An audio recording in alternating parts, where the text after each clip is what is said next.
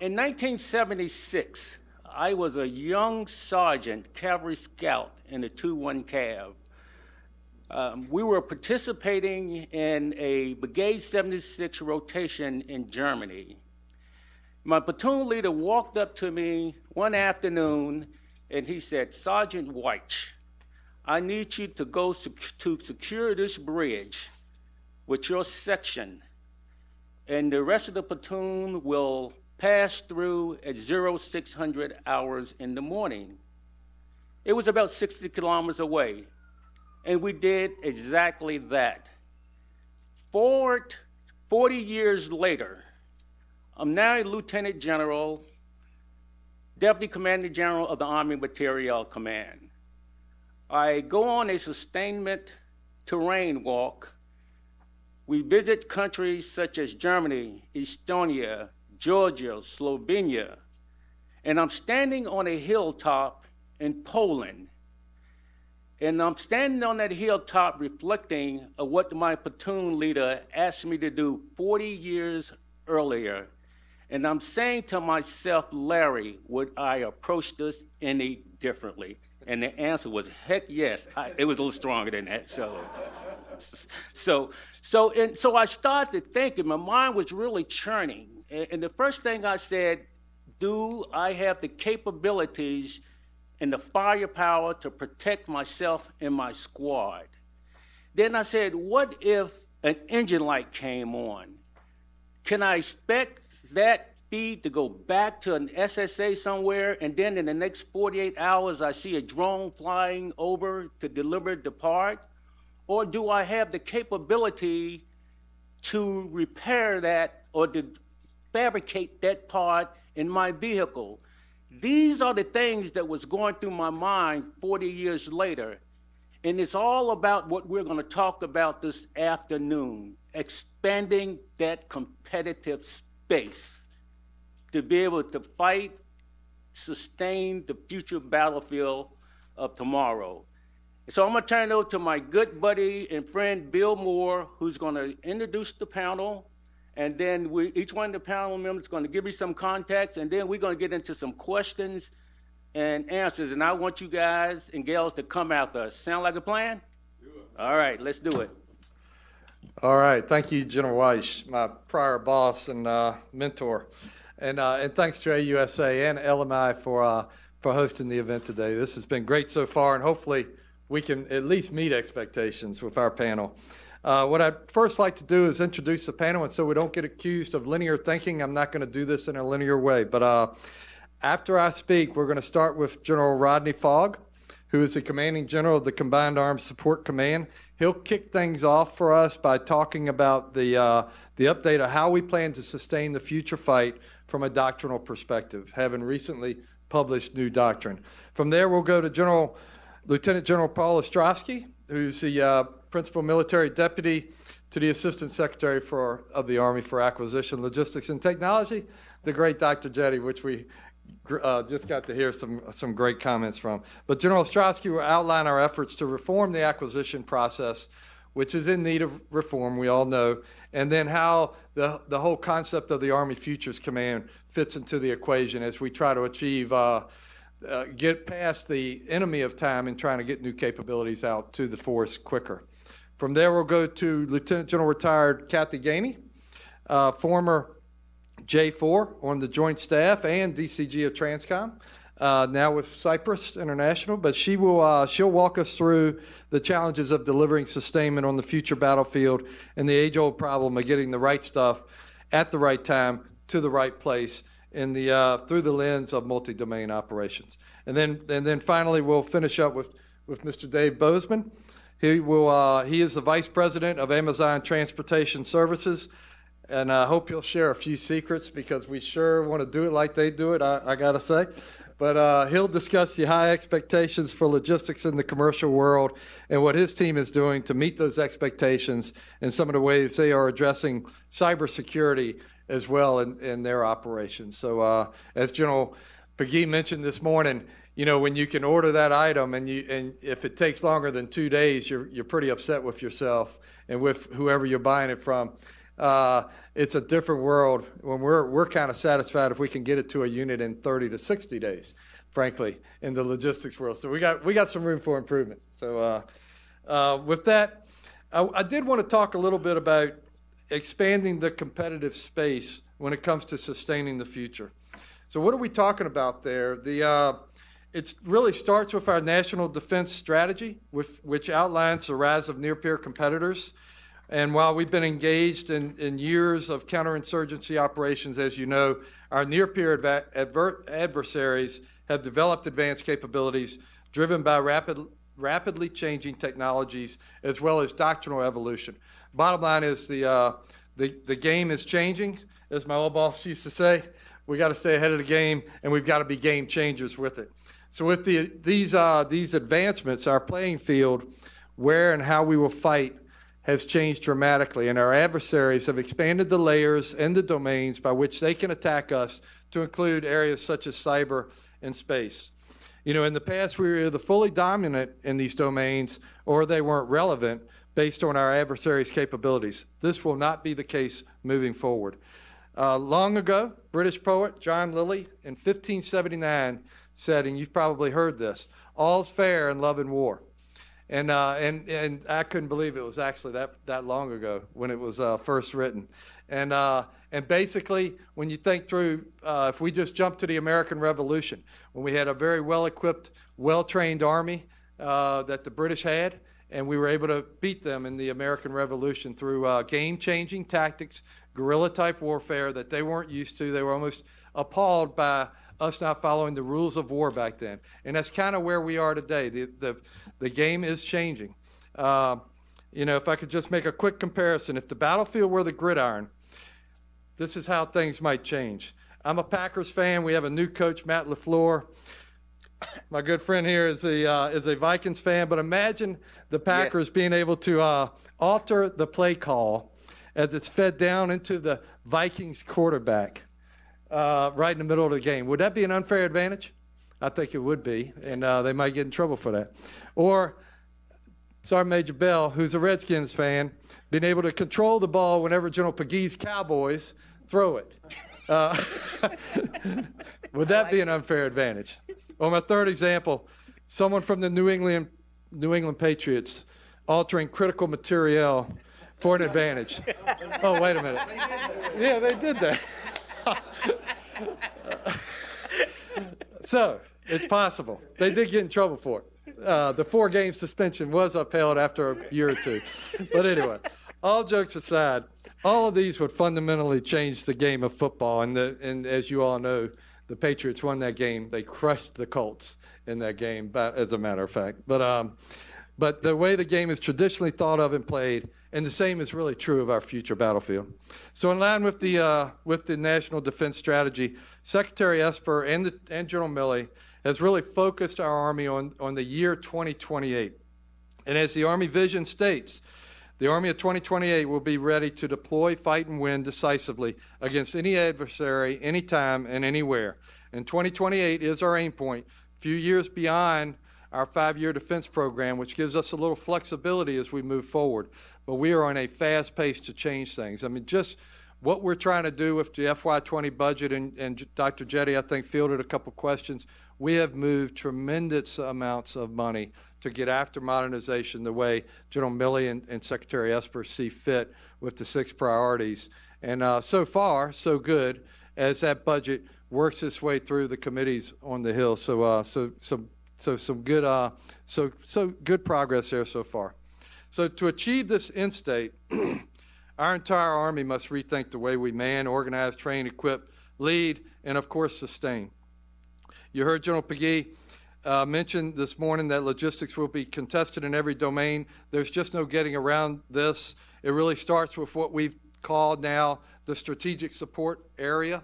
If you've heard General Perna talk lately, he talks a lot about operationalizing the strategic support area. So it is the place where friendly, strategic, and national forces generate combat power, sustain operations, and project power. Largely what we think of as CONUS, but it's really even broader than that. What we used to consider safe havens. It includes everything from our industrial base and supply availability to our power projection platforms, munitions and where we make munitions, and our information readiness as well. On the battlefield of the future, the enemy may attack the SSA in an attempt to disrupt and degrade our deployments and supply lines. Some of this will come in the form of traditional lethal weapons or it may occur through non-lethal methods in these new domains such as cyber and electronic warfare. This is something we haven't traditionally thought about often, but it is almost certainly will be a competitive space that we're going to have to deal with moving forward. The expansion of the competitive space, though, is not limited to the strategic support area. The same disruptions can affect our operations wherever and whenever as we're deploying once we're in the AOR and even at the lowest tactical echelons as well. So as we take a harder look at how we need to be doing business in the year 2028, we have to ask ourselves a few questions. How will we operationalize the strategic support area appropriately and protect it? How will we protect our supply chain, especially when it comes to cybersecurity?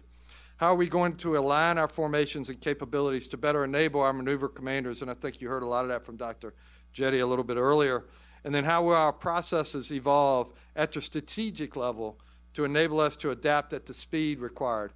As Dr. Jetty mentioned, time as an element of combat power. These are all questions we are going to try to address. And as we hear from our panelists, and from that, I'll hand it over to General Fogg to talk about doctrine. Over. Thank you, sir. And so it's great to be here and to be part of the presentation today and be on this panel. So I'll just jump in. You know, we've already had a lot of great context today with the first panel and our guest speakers, but I'll just pull in kind of something Major General Kurt Ryan indicated. You know, Sun Tzu said, know your enemy, know yourself. And so we need to assess where we're at against the national defense strategy, our near-peer competitor fight that we're looking at, the multi-domain battlefield that we're going to be fighting on, contested in cyber, air, and maritime, land, of course, with long-range fires from the enemy, etc. Over the last 17 years, of course, we've been optimized towards COIN. And so now FM30, the NDS has us looking at large-scale combat operations. When we were putting effort into MRAPs, as an example, Russia and China were developing, you know, electronic warfare systems, 9 of them to be exact, integrated long-range fires complexes, etc. And really, as has been noted already today, there's area where we don't have overmatched capabilities. In fact, we might be behind in certain areas. And so we've got to think through that and, again, assess where we're at, know ourselves and know the enemy, organize for large-scale ground combat operations, and being able to quickly transition into combat. And so our forces have to be trained, equipped, and modernized, and we've talked about that at the right levels, to execute what is required for large-scale ground combat operations and move away from really the brigade-centric organization that we've been in the past. And so with that, it kind of gives you some context, along with everything else that was discussed today, about our efforts with sustainment operations doctrine. And so FM40 is a manual that we really hadn't looked at in a while. It hadn't really sat on the shelf, and so that capstone document now will drive other doctrinal changes. It is definitely aligned with FM30 that was published in October 2017 that gave us a direction, and really the direction on the operating concept, unified land operation towards this MDO started there, because the words that are in that document, you've heard a lot of that today, and that's the direction we're going. The document that General Ryan talked about for MDO 1.5, and then this in the summer, I think we're going to be at MDO 2.0 as a document that will help lead for the future. So in FM40, doctrine driving other changes and pushing us forward in alignment, it is written similar to 3.0, and so it starts with the Army's, strategic roles for shape and prevent. And so when we think about the competitive space, we can definitely put it in the context of shape and prevent, because that expands our competitive space when in the shape operations we're setting the theater, whether it's the European theater, the Pacific theater, where have you, or the strategic support area, CONUS. We also set the theater there because we've got to be able to power project from our strategic support area. How do we have a calibrated force posture that was mentioned previously, where we have the forward presence, where we have the right APS capabilities, and we're looking at that in detail, so that we don't have to move the equipment, we just move the personnel, and we have capabilities for to execute on that MDO battlefield. Forward supplies, munitions, in the shape operations, it's described in this manual. Our host nation agreements and access, the expeditionary early entry capabilities. So we have some gaps as we executed this analysis. And so even in our doctrine, we talk about providing commanders, planning considerations against the places where we potentially have some gaps. Prevent, linked to deterrence. Again, expanding the competitive space, the mobility and the deployment of our combat credible forces into a theater, the reception, staging, onward movement, and integration is in there. It talks about how we need to think through fighting off the ramp and having that capability. Again, not focused on the coined fight that we've been executing for 17 years, but large-scale ground combat operations. So doctrine is definitely important when you think about that, ugly acronym of DOTMLPF. And so doctrine, organization, training, material solutions, leader development, policies, and facilities.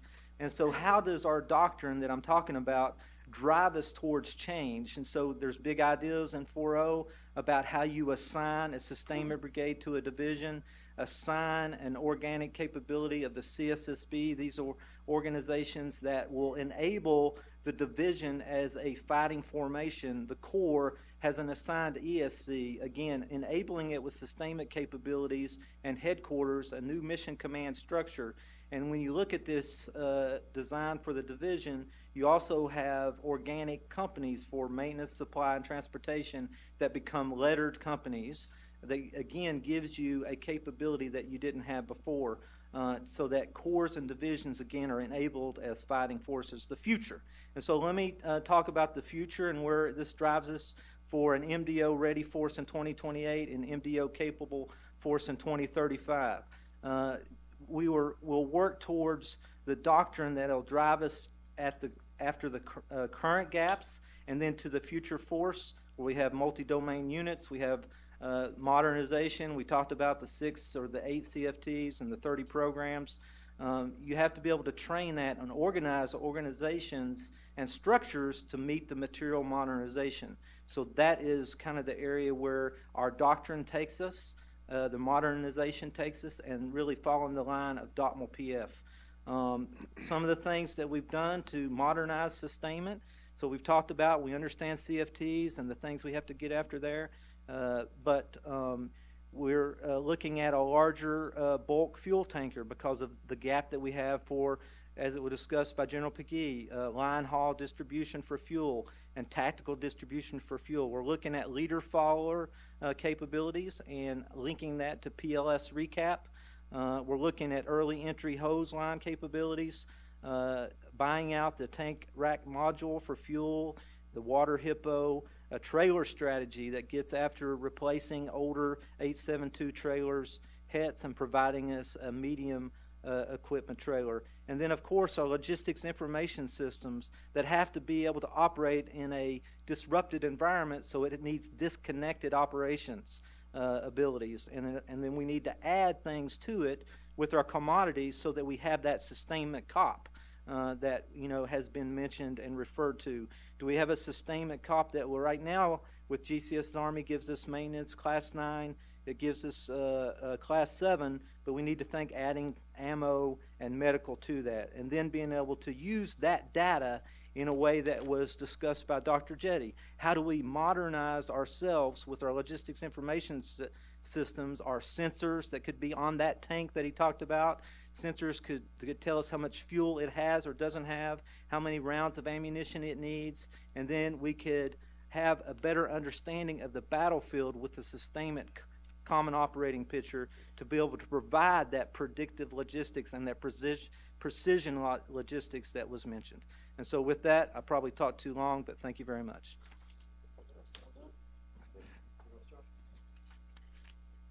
Hey, thanks, Bill. I appreciate it. And everybody, good afternoon. It's great to be here, not only because I get the opportunity to sit with this great forum and panel, but also because I'm not in the Pentagon. And I will tell you that every day out of the Pentagon is a great day. And so today is phenomenal. And those of you that serve on the Army staff will echo that all day long. Hey, I just wanted to be able to talk about a couple different things. And Bill mentioned it up front.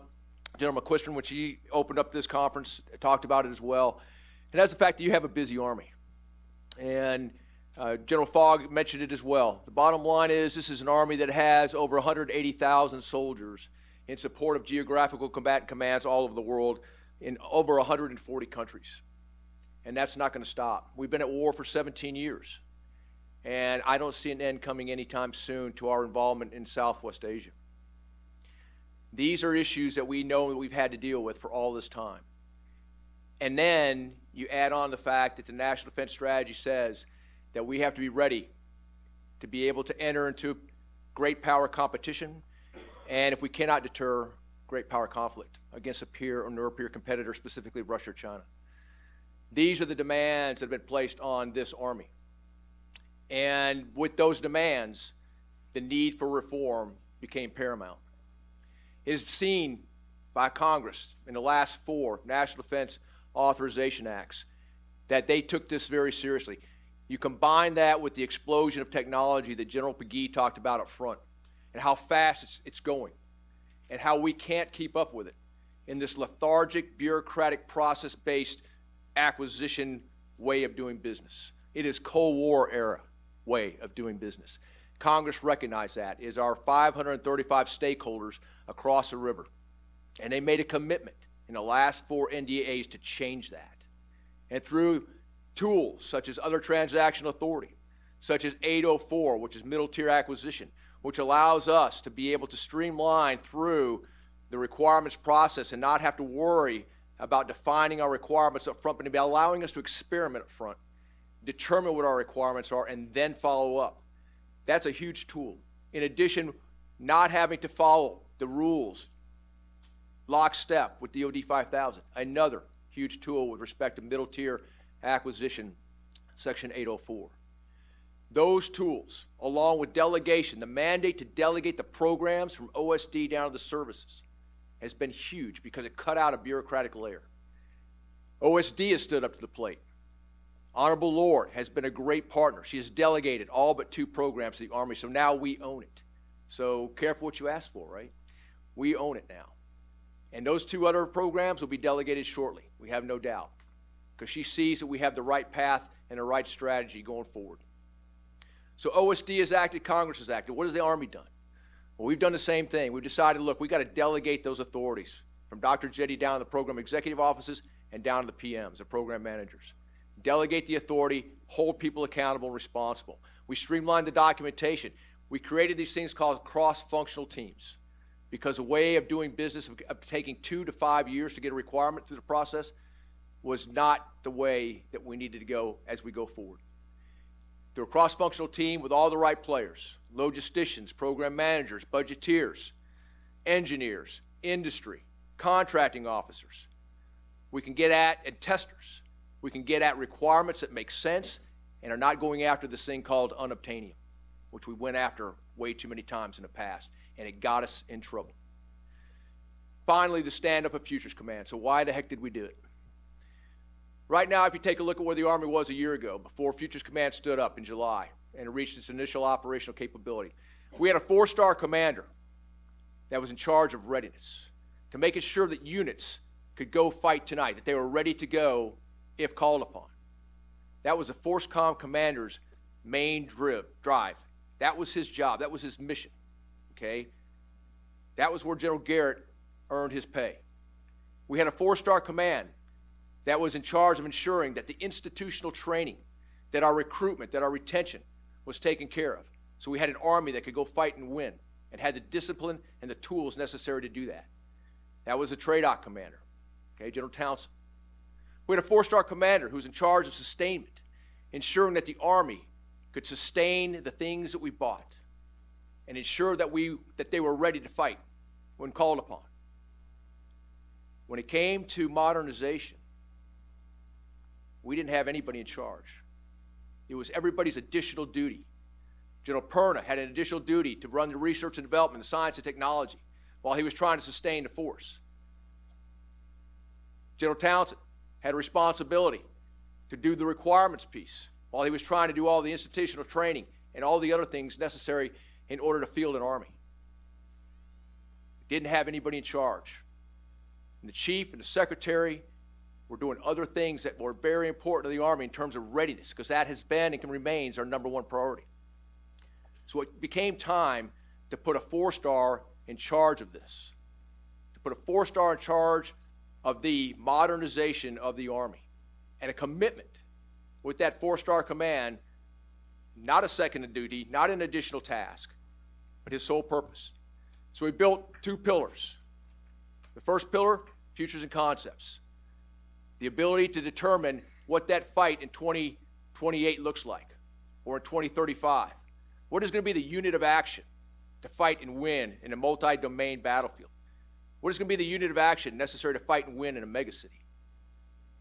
Is that a brigade combat team like we're organized today, or is it a completely different construct? What are the tactics, techniques, and procedures that are we going to need to have in order to fight and win in those fights, in those multi-domain operation battlefields? Finally, what is going to be the impact of S&Ts in terms of artificial intelligence, hypersonic weapon systems, direct energy weapons, robotics, quantum computing? What will all that bring to the fight, and how do we best use it as tools? That's futures and concepts. That's Eric Wesley. That's his main thing, is to figure that out. Add to it General Wins with the Combat Capabilities Development Command. His job, bringing all the ARDEX together, all the science and technology, ARL, and being able to experiment with concepts and with tools and capabilities and technology so that we can better inform our requirements, so that when it goes to the acquisition side, the combat system side, that we're so much better prepared not to fail. And if we fail cheap. That's Futures Command in a nutshell. I'm glad to be here. I look forward to your questions. Thank you very much. General Gainey. Good afternoon. So truth in lending, when you all change jobs or retire, as I have done, you need to update your database here at AUSA. So it was showing I was with Cypress International. I am not. I left that wonderful organization and chose to retire. But we do have Jan Edmonds in the audience, who is representing Cypress International. But I want to talk to you from the perspective of my experience and what I remember and where I think we need to go. So, the challenge of delivery in a future contested battle space, I think the biggest thing we need to worry about is attacks on our logistics systems. Not just attacks to have denial of service, but attacks to spoof inaccurate data into our systems. And that is even scarier to me than just denial of service.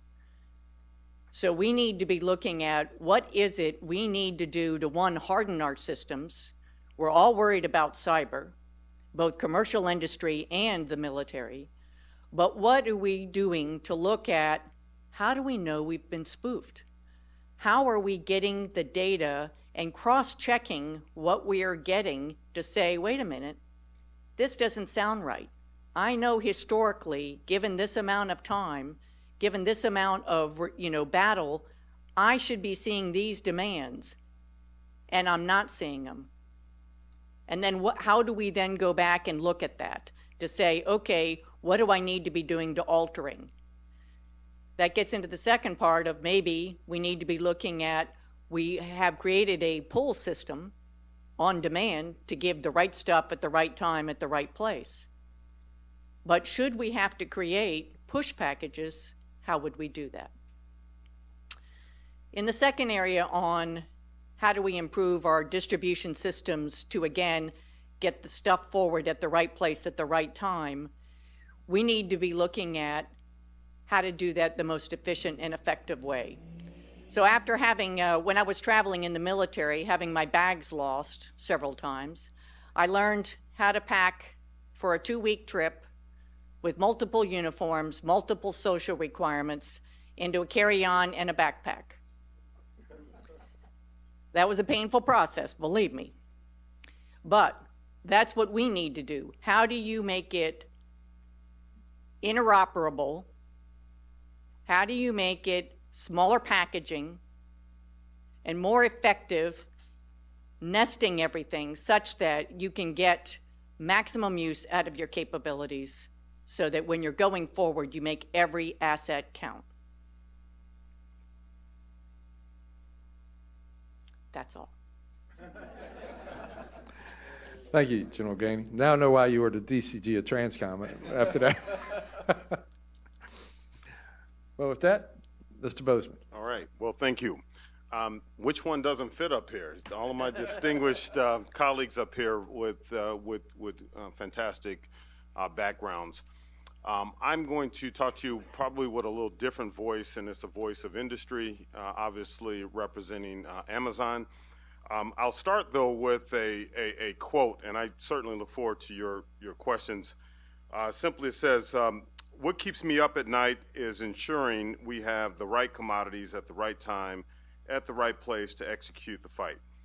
That was on 14 May 2019. It was a press correspondence, and it was from Lieutenant General Fogg. That particular quote is something that we do in Amazon billions of times a year, and it has to be done flawlessly. And the reason I bring that up is because we are living that, but I also say the Department of Defense has a background and a foundation that really industry was really born out of and simply has improved. For example, if you think about it, training and aptitude, standard work, precision, execution, adaptability, and leadership. These are things that are commonplace, not only in the industries I've been in, and I've been with, I think, 3 great companies in Harley-Davidson, Caterpillar, and now Amazon. Very, very similar words, but these are words that if industry walked out of the room, I'm sure exist in the vocabulary of the Department of Defense. And I would beckon to say that advancing on those principles is probably the opportunity that the Department of Defense has, and which is why we're having these conversations that we're having up here. I'm honored to be up here on this panel. I'm looking forward to talking to you, one, about speed, precision, execution, but also about what we call the secret sauce of Amazon. I can't give you the total secret sauce, Jeff will probably.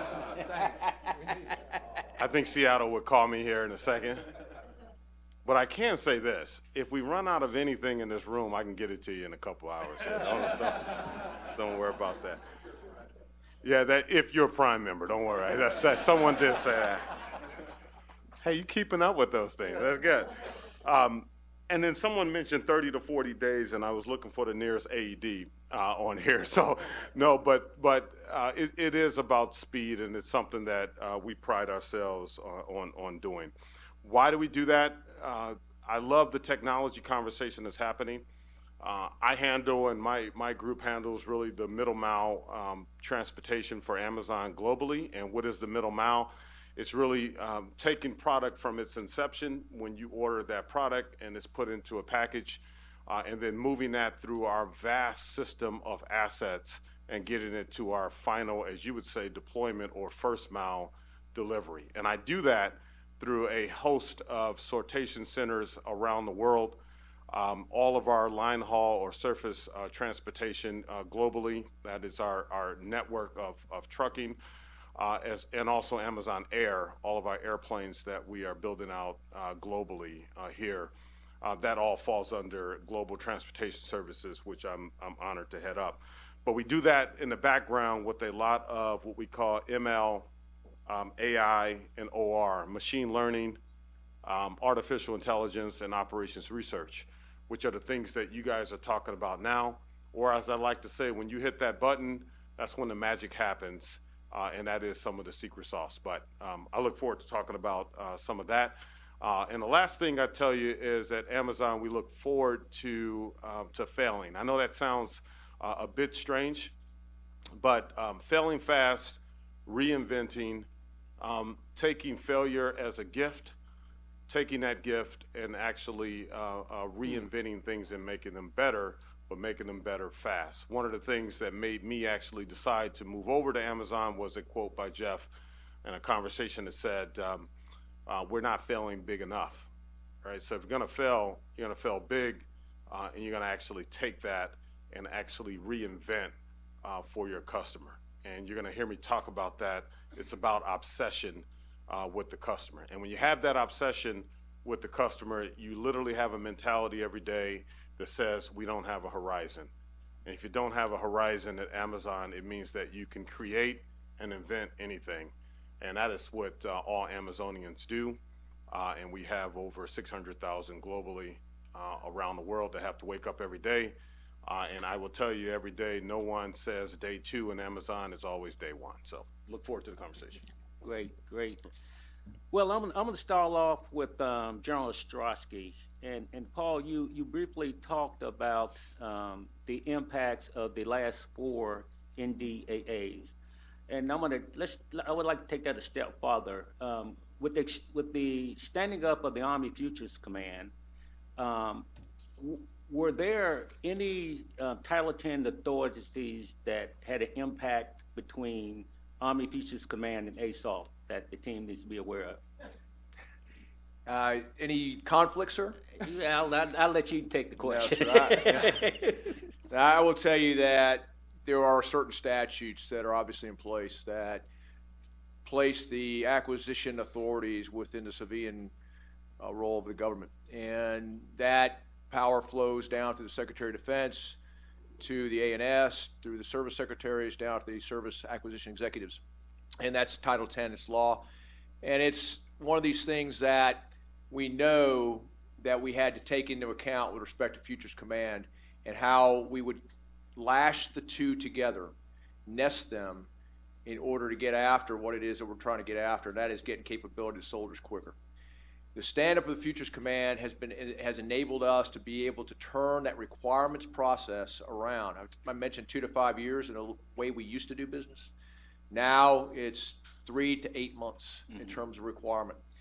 So that piece is very important to us. You add to it the ability of us to experiment, and the authorities that Congress gave us through the Middle Tier Acquisition Authority as well as OTAs to get non-traditionals involved in acquisition. 5,000 companies do business with the Department of Defense.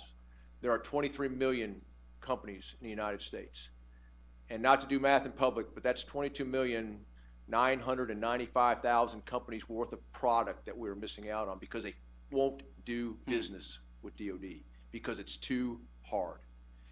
And so that particular authority, combined with the futures and concepts, combined with what we call the Combat Capabilities Development Directorate and Command, allowed us to be able to take concepts with experimentation faster based on the Army's top 8 priorities, using the money there in order to be able to move forward with it a lot faster than what we have in the past.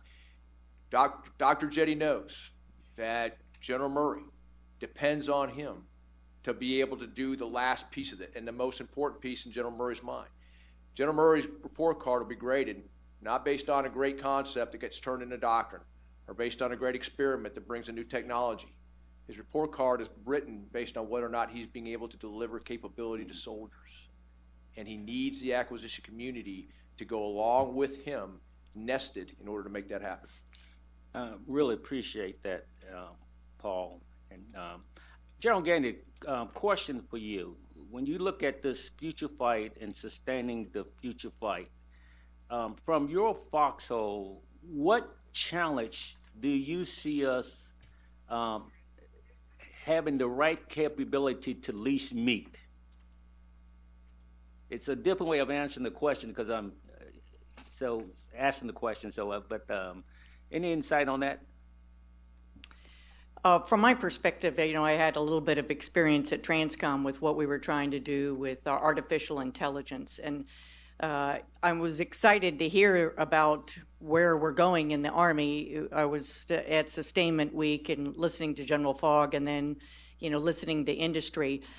But I think we can, in the military and in particular the Army, we can do more with the artificial intelligence. And I don't think we've done enough to leverage that and using the big data. We're collecting, we're great collectors.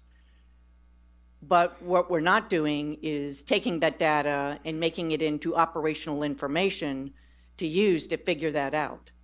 And that's where I think we need to really start going back and looking. The second thing I think we need to do is do some modeling to know what is our demands in the current fight and in past fights, and project that out into future fights such that we can then crosswalk that against existing operational information to say, oh, this isn't working. Something is askew to get to the spoofing. How do we know we're being spoofed? If you haven't collected data and analyzed it, then when you're trying to figure out what should I be seeing, what should the demands in the system be, and I'm not looking at that, to then start crosswalking and checking to go, I need to go back and check. I might be being spoofed because I don't think we're doing that. Okay. Thank you. Yeah. Bill, from the seat you sit in, what can we learn from organizations such as Amazon and other organizations similar to how the DoD operates? Sir, thank you. In a word, a lot. But at least failure being a gift, sir. Can I use some of that? But no, it's especially when it comes to big data and what General Gainey just mentioned about being able to better predict. We have a long way to go.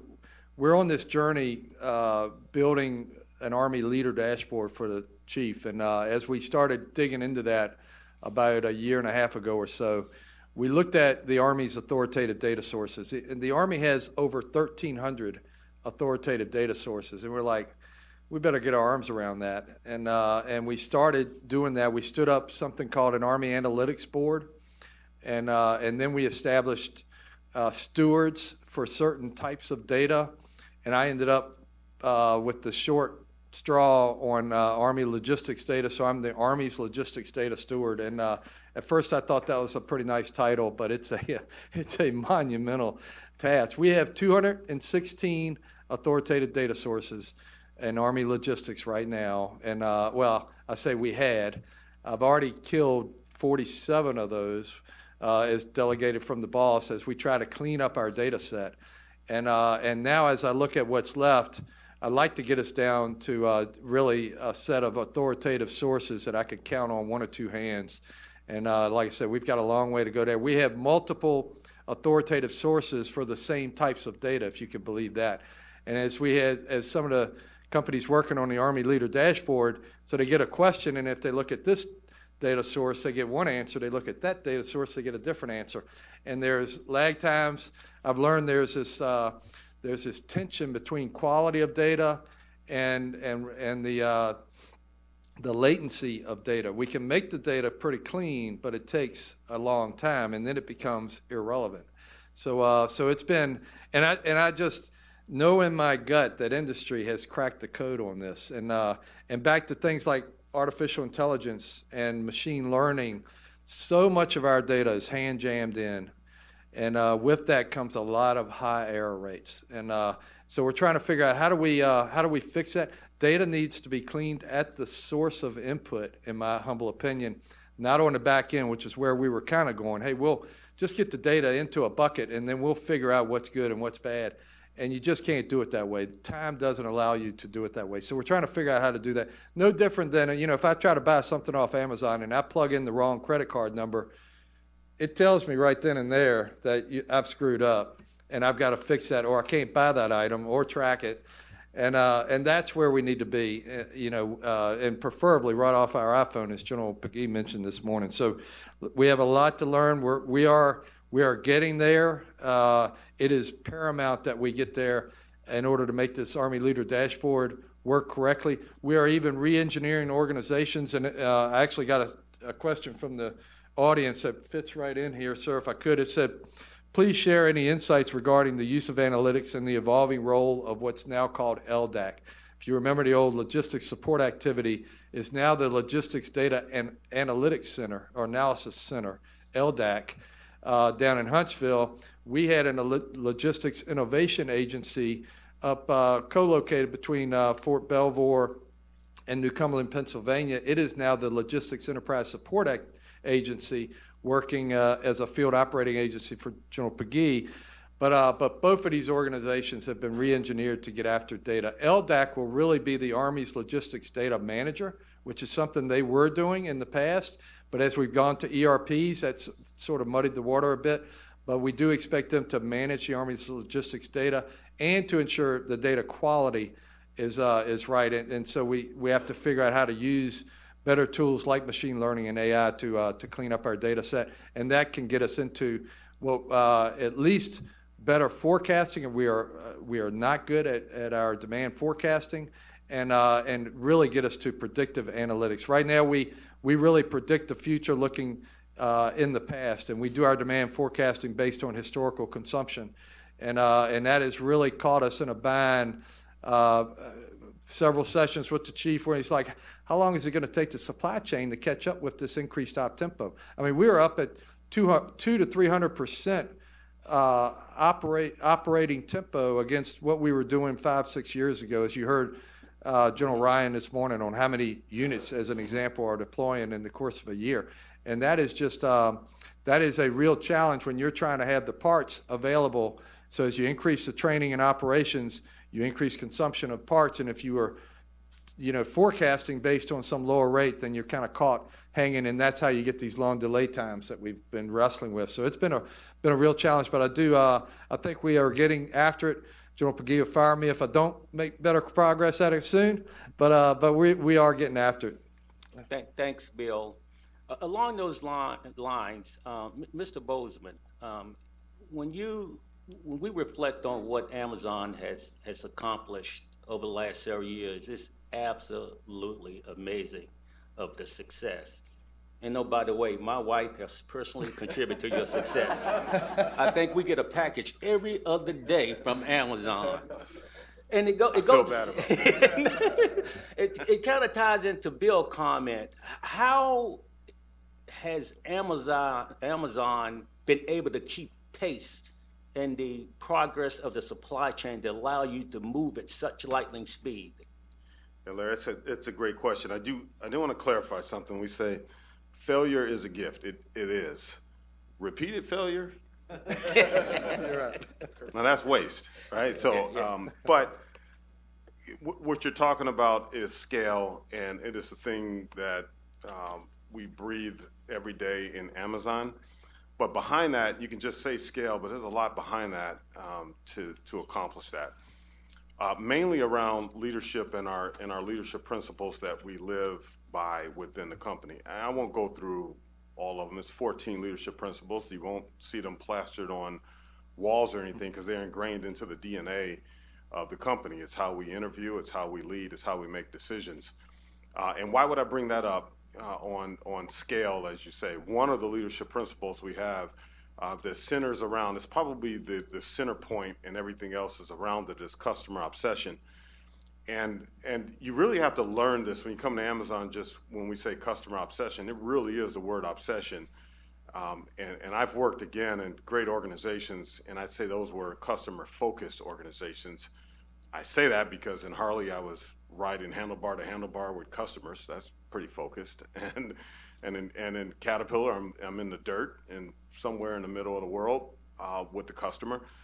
But in Amazon, it is an obsession. So going from focus to obsession, you will really start with what that customer wants and go backwards. And so we do that with scale. And one of the leadership principles we have is the ability to look around corners And when we say look around corners, we're really looking for individuals that have that ability to predict and also to think big. That's important for you to keep up. The e-commerce growth is 30% that's happening every year. Now you can stop and you can say with Amazon's scale and where it is, boy, it's pretty large and everything. I don't think that way, and I don't think my colleagues think that way. We look at it and say the global retail market, Amazon represents about 1% of global retail.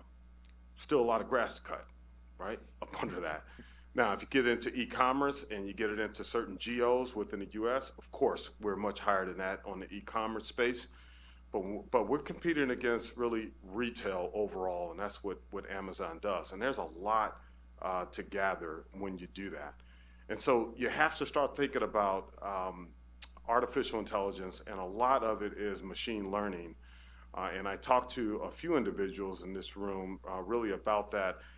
And I was actually out doing a presentation a couple months ago, and we got into this conversation on how that can actually go into the Department of Defense. And there are several things that, there are technologies that we do that I think are very relevant.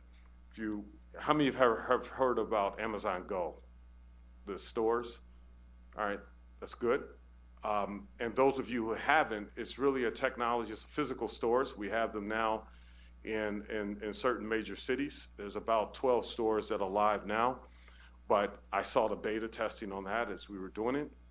And that is a technology in which you walk into the store, you grab what you want. First of all, you take a barcode on your phone because everyone in here is a Prime member. I won't ask if you're not. I'm sure you are. And you go into the store. It lets you in. You take a bag or whatever you like. You take anything you want in that store, and you walk out. You don't have to interact with anyone. And about 2 minutes later, you'll get something on your phone, tell you exactly what you purchased. And exactly what we transacted. So why is that important? We were talking and I'm saying, now, being from the south side of Chicago and growing up, it's always a little bit strange when I walk into a store and I'm just kind of grabbing things. So, but I'm just, just saying. So That's how it's done in Chicago. Just got to get used to that, But if you think about what the Department of Defense is doing, everything you transact, imagine if you take a technology like that and all of the people you have managing things, and I always call it eliminating hidden factories. And there are a lot of hidden factories in industry. There are a lot of hidden factories in the Department of Defense. And Dave, what's a hidden factory? A hidden factory is something where you're doing something over again. It is waste. And that's everything from back office, writing a memo to correct a memo, right? Or going in and having someone actually, as we were talking out here, opening up a box that you bought from someone just to count and make sure everything is in that box. That's probably a lot of waste that goes on every day in the Army and the entire Department of Defense, where you can have systems in place that really allow you to flow product and flow it fast and let it know where it needs to be. And this is a long answer, so I can just get to the point. I just said something, and one of my teams are really upset with me because we were just on stage last week with our worldwide leadership meeting, and they said, Mr. Bozeman, you once said that Amazon Air is a defect, and do you still believe that? And I said, absolutely, I believe that. As a matter of fact, I'm going to add some other things to it. Anything that comes into the way of once we put that product in a box and where it needs to go to its customer, any stop along the way is a defect. And so our mentality has to be one that says the straightest line to the customer is really where you want to be. Now, will you ever achieve that? Maybe not, but you have to have a mentality that says, if I have to fly a product from one coast to the next, I'm going to do that because now, if someone said 2 days, it's no longer 2 days, 1 day, right? So we're going to get you that product in 1 day, but we're going to do that through the modes that we have available until such time as we have a cheaper, even faster mode to do that. And I think that's a mentality that you can have within the Department of Defense, but it's also one that we have to deal with the scale that you're talking about, Larry. We're constantly looking around the corner to say what's going to be and put in the process and the systems ahead of time to make sure we can deal with that. Thanks, Dave. it's obvious that Amazon has taken advantage of technologies to get to the point where it is. So, Rodney, I'm going to ask you this question, and I will tell you, when I served as the CASCOM commander, I'd probably give myself a C- in the area of technology integration. How is CASCOM approaching technology integration to be able to complement where the Army's trying to go with moving with the type of speed that it anticipates? Yes, sir. So, in the area of our logistics information systems, and I'll just concentrate, there's plenty of other places we could go with that question, but I really like what I just heard about maybe having the mentality of, if we're trying to get a required repair part to fix a tank, how many defects do we go through before it gets there? And there's quite a few things that we could improve upon. And just as already been mentioned, we do a pretty good job of collecting a lot of data, but how useful is the data, and are we doing the right things with that information? Are we turning data into relevant knowledge so that we can make the right decisions? And so we're not good at that at all, and that's where we need to learn from industry. And so ultimately, what we want to be able to do is to see ourselves better. And we talked about the precision logistics that we need to have on the battlefield. How can we use the tools that we have now? We have GCSS Army, we have LMP. I'm throwing a bunch of acronyms out there. We just have information systems that are tools to get us to a combat capability, and we can never forget that that's why we built the tool. And so it's a little bit different than industry, but at the same time, there's a lot of things that we can improve upon so that we can anticipate a requirement, understand when there's a shortfall, and almost before that failure occurs, prevent it. And we could do that. Technology is available now, sensor technology, cyber protected information systems. Those technologies are out there, but we don't use it. Even when we bring in an ERP or a logistics information system and we field it, we don't get it to the point where it's intuitive, as was discussed this morning with, hey, you could use your phone. It updates automatically. If, as an example, GCSS Army was intuitive and had the right user experience, then we'd have better data, because on the input, it's not easy to use that system. And so I could go on there, but we're definitely in all of these spaces to try to improve the tools that we have. Yeah, one of the big concerns in employing all these tools is the cybersecurity aspect. So Mr. Bozeman, I'm going to come back to you. What has Amazon done in the area of cybersecurity to address concerns? And then I'd like to open it up to the panel for additional remarks. Yeah, I think, first of all, I mean, you could sit here and talk about that all day. Part of what we have to do with the scale that we're on is, one, make sure we have proper partners in driving the technology. And in this case, it has to be within the family. I mean, if you think about AWS, anyone who's heard of AWS, that's Amazon Web Services. So that's, driving cloud-based technologies, security technologies within Amazon is important. You imagine the amount of contacts that we have of not only customer data that is sensitive, but also the amount of intrusions and attacks that obviously would come on to your system. And I just think they've built really solid type of old-term firewalls to be put in to really secure that data. Even myself on the road and what we do for authenticity, I have to get into the system. The technology that we have now has just changed even in the last few months, that I have just to log into my laptop. It's the UI, or the user interface, is really easy for me, but just doing a tap of the finger on a particular something on the side of my laptop, that ensures the authenticity and the factor authentication that I can get into the system, that I'm not compromised on here. So the company is always thinking about cybersecurity and protecting not only our systems but our customers' data as well. It's vital. Thanks, Dave. Paul, back to you. As we look at employing our future sustainment strategy, how do you see in your position sustainment fitting into the acquisition process? That's a great question, sir. I would say this, that if you take a look at the way we've done business in terms of source selections and the rest of it, as we go through a best value competition with industry, and we always normally, unless it's the lowest price technically acceptable type of strategy, and instead it's best value, we look at technical up front. Okay, that is the most highly weighted factors, technical. And with technical, it has all of the things such as the systems engineering, whether or not the capability is what it is that we want, the weapon can shoot as far as we need it to go, and all the rest of it, whether it's capable. And then we say, the next most important is maybe past performance or cost. And if cost is not the second, then it's the third, and past performance. You can flip those. So there's evaluations that we go through on each and every one of our programs in a best value competitive environment. What's not in the technical, though, and what needs to be in the technical is the whole piece of sustainment. It's not there typically.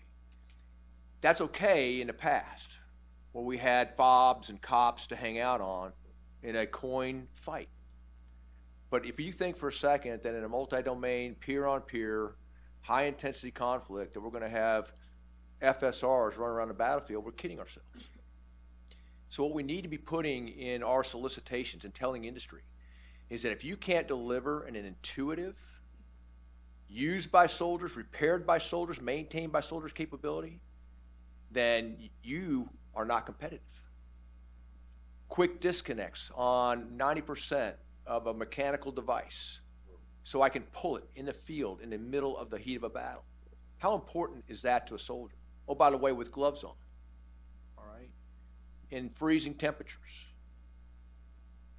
If we're not going to start getting serious about putting those things into the requirements, then we are going to continue to fail when it comes to being able to maintain this equipment in the heat of the fight.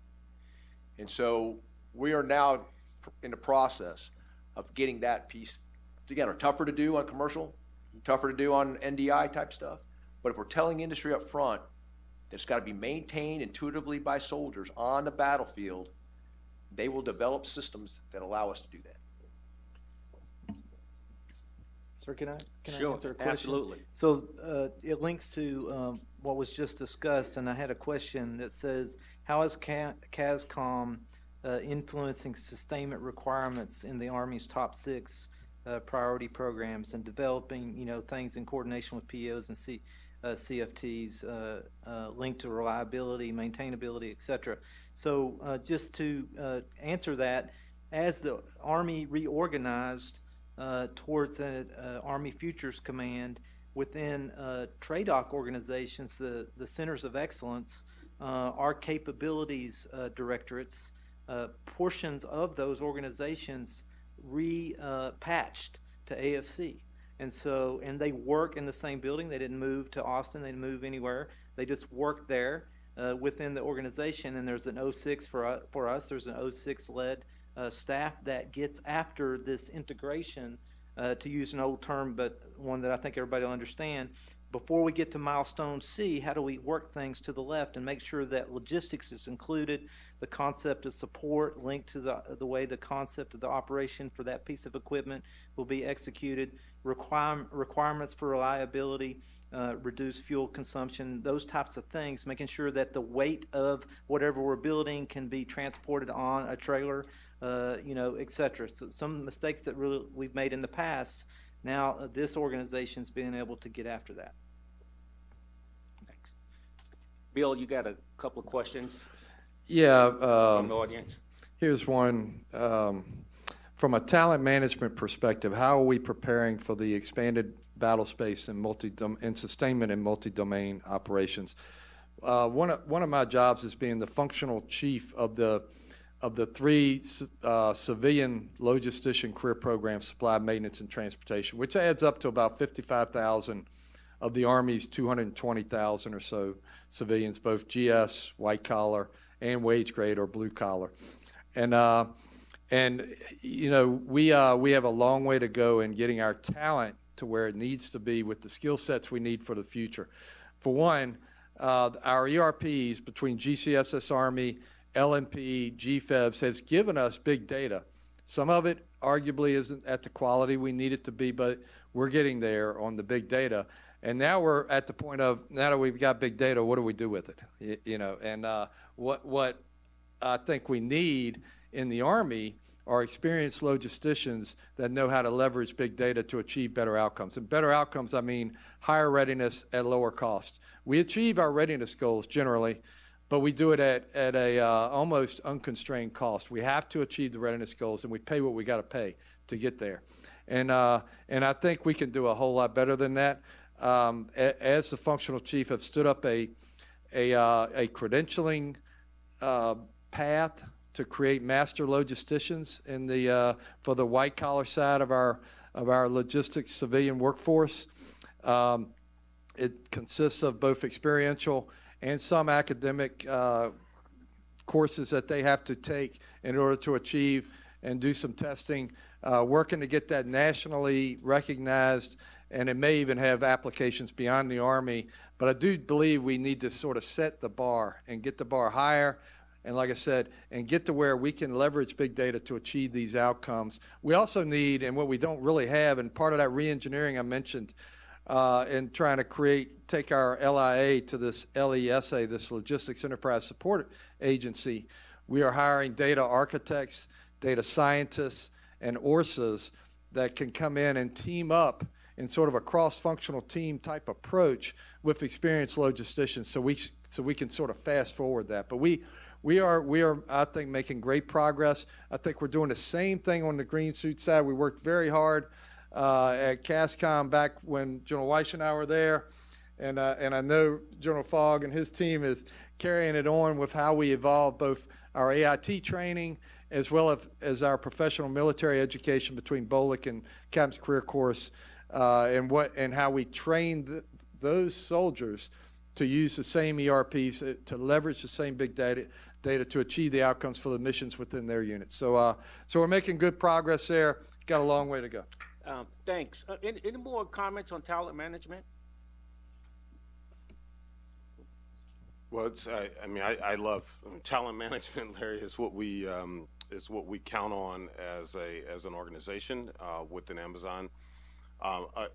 Again, not only you have to look around the corner, even on talent as well. So we look at the pipeline of talent coming in and the progression all the way through that pipeline on what it is we would ultimately need. Tech is obviously big in Amazon, but there are a number of different talent pipelines that we have. It's interesting. A lot of people say, hey, you're bringing in robotics, you're doing all this, you're going to replace people. And in fact, with the amount of robotics that we've introduced into Amazon, and we have introduced a lot, we've actually hired more Amazonians, 300,000 more Amazonians within the space. Now, some of that is scale, but some of it is different work as well that comes up. So we have to have a wide vision when it comes to talent and in industry. That's important for us as we continue our own kind of battle. Thank you. Now, there's one area we haven't talked about that is definitely a critical enabler as we move forward. That's the industrial base. So, Rodney, I want to kind of start with you, and if you can share any thoughts on how you see that shaping up between now and 2028. And Paul, anything that you could add, I think the audience would really appreciate it. Yeah. So, yes, sir. So, we talked to go back to the FM40 for a second, the CONUS area, our strategic support area, and how important that is with our enterprise partners, AMC, which has the organic industrial base, to think about our partner. You heard General Ryan talked about Transcom. They see industry as kind of a component of Transcom, that fourth component. It's absolutely required for us to be able, and it really links back to that big data and the useful, relevant information, how do we have an industry base that can support the requirements on the battlefield quickly? And so that setting the theater, we think about a forward theater, whether it's in Europe or it's in the Pacific, but we have to think about setting our operations within CONUS, within that strategic support area as well. How do we work with the industry as a partner to make sure that we can project our forces, that we execute the things that we need to do for readiness at the right levels? And so that is absolutely kind of something that I know General Perna has taken it upon himself as a priority to set the strategic support area up for success in projecting our forces. So I would just add that obviously we have both an organic and an inorganic industrial base that we've got to be able to work with in order to ensure that we are not in a position where we're asking the inorganic to do things that was discussed earlier in this session. Not this one, but the one before it. We got to send a signal to industry. Okay? It can't be 1 billion widgets today and next year we buy 0. That's just not going to cut it with respect to how they operate. And so we have to be able to figure out how we're going to ensure that we take into account the responsible amount of production that industry can provide. In addition, we ought to think about potentially ensuring that industry has visibility into our supply and our supply databases so that they, if they would like to, at their own risk, invest in those high, I would say, demand items that they know we're going to need, but they may not have an order signal yet by the Army. So they see the stockage of helicopter transmissions dwindling, but yet there's not a demand signal being sent by the Army. But if they have visibility into our databases and they can see that, then they can, at their own risk, if they like, knowing that it is a high demand item, begin the long lead process of getting the parts so that when that demand signal eventually comes, and it will, they'll be ready to respond. So we have to think about whether we're willing to open up those databases to our inorganic partners. On the organic side of the house, we built huge capability in the surge, and it is a precious capability. And we got to maintain that capability because you never can tell when the next fight is going to come. But at the same time, it needs to be right-sized, and it needs to ensure that it's sustainable. So those are the challenges that General Perna fights every day, is maintaining both of those industrial bases. Yeah, a lot of great discussion. But one of the things we have not covered is that we're not going to be in this fight by ourselves. We're going to be with our allies and other partners around the globe. And so for the panel, any thoughts on that? And I know, General Gainey, I gave you the card, but any thoughts on how we can best team up with these partners that we're going to be actually in the fight with?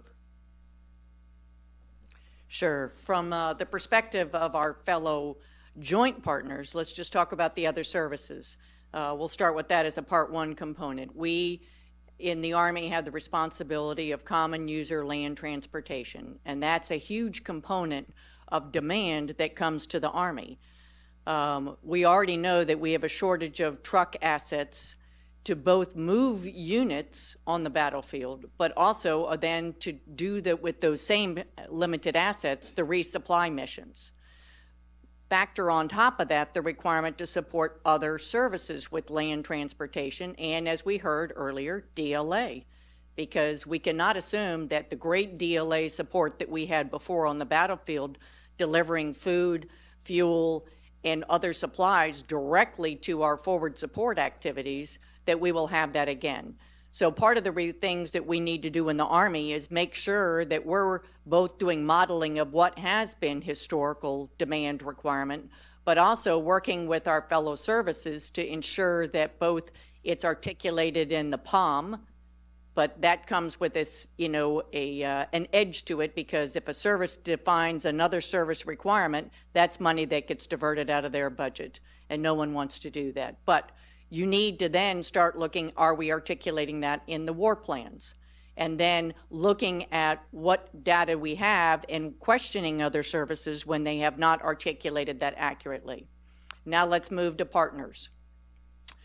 You all know that when we were forward, we had to help support, of course, other agencies that were forward on the battlefield, either with billeting, with food support in the dining facilities, the mess halls, and all of the other logistic support to their locations that they were forward. As well, we had requirements when I was in multinational force Iraq to support other nations that all of a sudden came to the fight but without the equipment. And again, the burden was placed on the Army to help resource them with the equipment and supplies and billeting capability for those other nations. So is there a factor that we need to put in our modeling to start putting those demands into the system as placeholders? Because that, and then at Transcom, we started putting placeholders in for lift requirements because nobody was forecasting that at the COCOM level. I can just add that, you know, the whole foreign military sales aspect is a tremendous win-win. It builds partnerships, and it enables us to keep our industrial base warm, but it comes with an obligation to sustain that equipment. And remember when I talked about that when the op tempo was way up here and our demand forecasting was down here, we went through a little hole there in our swing on having the right parts, and it was a delicate balance keeping our strategic partners sustained as well as getting our readiness up to where it needed to be. But we got through it through great partnerships, and it is an invaluable part of our way ahead. Just one last point. You know, I grew up where the doctrine said host nation support was really a place you got support from. The reality, I think, as most of us have lived through the last 17 years, host nation support is where you provide support to host nations, and it is just a different frame of thought, and it really affects what you end up having to bring into the battle space. Over.